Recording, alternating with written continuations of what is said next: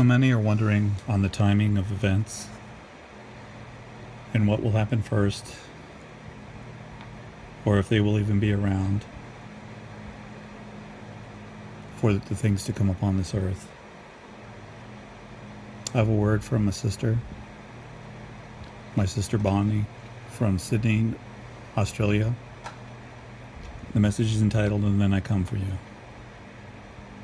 Daughter, take heart, for I know you are concerned about what is coming. This event of which I have spoken of is a cataclysmic event that will affect all of mankind. You, my bride, will be protected, but you will see many things you would rather not. This is why I keep telling you to keep your focus on me, your Lord and Saviour. My bride will be used in a mighty way to bring in the last harvest before I bring you all home to me. So many of you are anxious and concerned and want to know when this event will come. Oh, my children, you have taken your eyes off of me, your Lord and Saviour and your provider.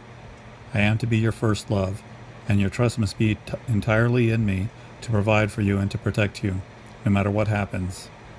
Yes, I have said I will give you warning, so fear not. This event has been planned since the creation of time. Nothing will prevent my will from being done on earth as it is in heaven. Remember that I told you there will be a short span of darkness that you will need to walk through before I come for my bride. And there will be a time when it may appear that I have forsaken you, but nothing could be further from the truth. No matter what happens and no matter how you feel, I have not forsaken you and never will forsake you.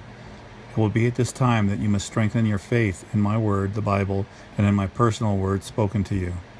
Just because you may not be able to feel me for a short span, know that I am with you, regardless of your feelings, and that I will bring you through. There is so much coming, my daughter, as I have told you. Know that when things begin to happen, they will come in quick succession, and there will be hardly time to catch your breath in between these events. Know that my time has come for my wrath to be poured out upon this earth because of the vileness of her sins. But you, my precious bride, will be protected.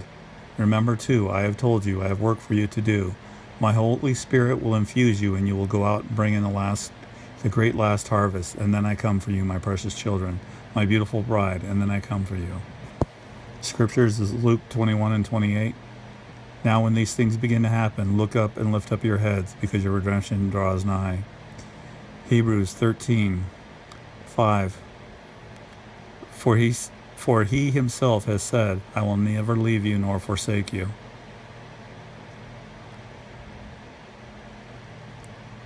I gave this word because there's so many people who are speaking about that it's time to go in the rapture, and that they won't be around any time after this feast or that feast.